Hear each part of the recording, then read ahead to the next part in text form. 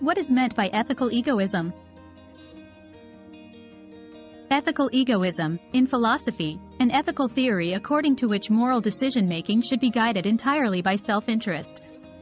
Ethical egoism is often contrasted with psychological egoism, the empirical claim that advancing one's self-interest is the underlying motive of all human action.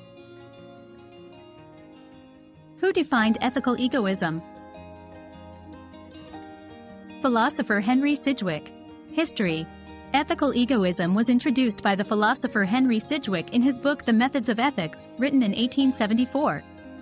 Sidgwick compared egoism to the philosophy of utilitarianism, writing that whereas utilitarianism sought to maximize overall pleasure, egoism focused only on maximizing individual pleasure. What are the three arguments for ethical egoism?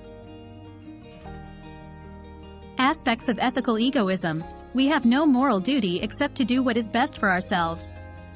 One might be obligated to help others, but only as a means to our long-term self-interest. Helping others is right only if, and only when and because, it is to our own advantage.